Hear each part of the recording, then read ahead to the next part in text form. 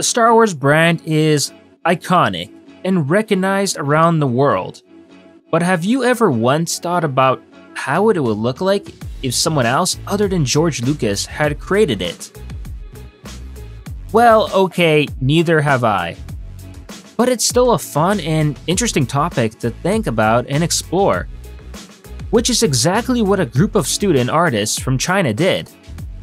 John J. Park, who's a famous concept artist for a lot of big Hollywood movies, started an online concept art class for Chinese students, and one of the assignments was to design totally new concept art for the original Star Wars movie.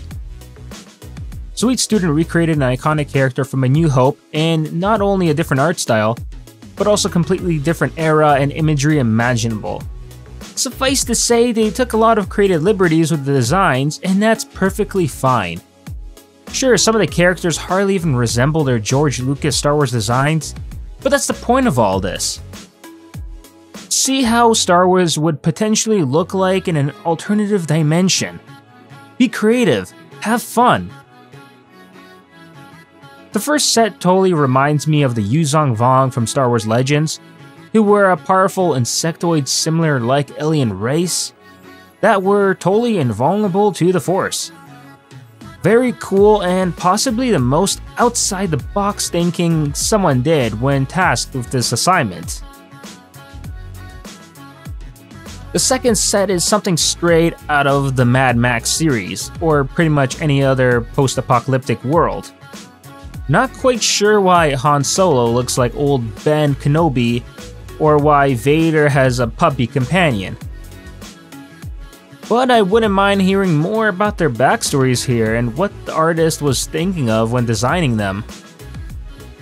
Now, of course, there are also some sets that do actually take place in a futuristic space setting. One that you would probably see in one of the many generic modern Hollywood movies set in space.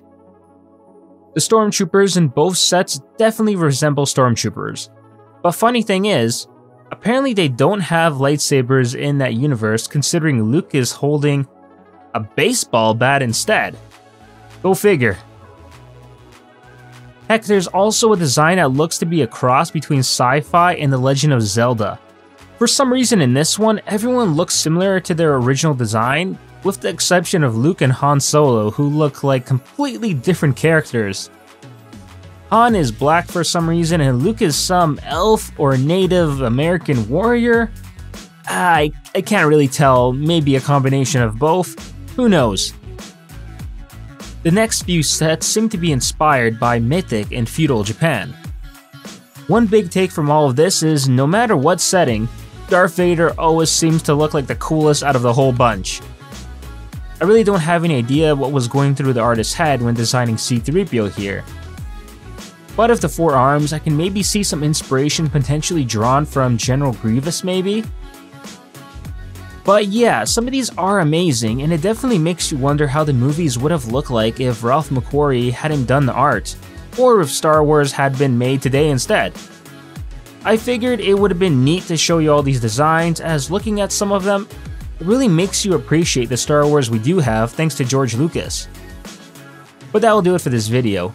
Hopefully you enjoyed it, and if so, drop a like on the video to help support the channel. Also, if you're looking for more Star Wars content, I'd recommend subscribing and hitting that bell notification so you can be notified whenever I post a new video. As always, I'll see you on the next one.